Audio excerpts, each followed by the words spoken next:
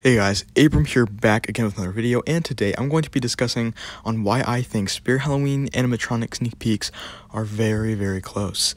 So as we know, it is mid-June, which is the time where Spirit Halloween starts releasing some sneak peeks on either the store or the animatronics. We have gotten a couple sneak peeks on what the potential theme could be and the date of the Spirit Halloween flagship opening, which is July 30th, as seen here.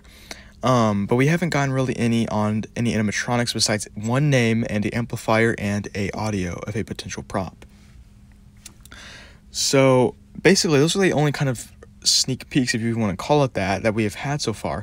And like I said, we're in mid-June and we are getting very close to seeing at least something.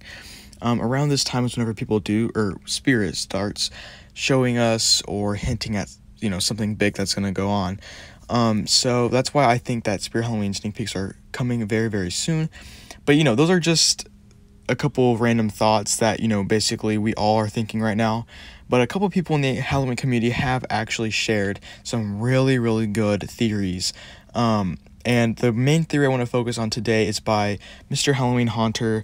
And I want to say this was a couple of days ago, maybe, where he released this video saying that why he thinks the sneak peeks are going to start June 28th or June 27th. And he showed this specific photo on the Spirit Halloween teaser, halfway to Halloween teaser, and this little time frame, 6:39:11.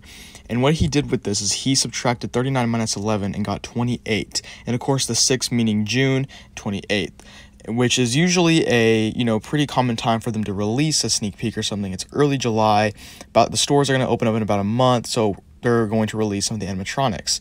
And as we saw from the other time frames in the video, they do mean something. So I think that this is probably what this time frame does mean. It's a very thought out kind of theory.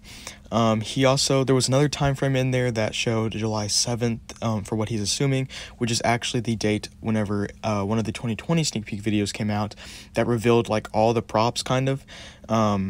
I forgot what that video was called exactly, but it was a very big video for 2020. So he's thinking that they could possibly release something similar in 2022, which is very, logical. It could happen. But I do definitely think that these time frames do mean something. So if we don't get a sneak peek June 28th or 27th, or even July 7th, I would be very surprised, because these theories are really good and I can see them totally happening. Now, this next thing doesn't really involve sneak peeks, but it is a confirmation that things are happening very rapidly and fast. Now, this is a update on the store locator. It's basically saying that if you check back after July 25th, you can find where your store is located and the hours and all that stuff.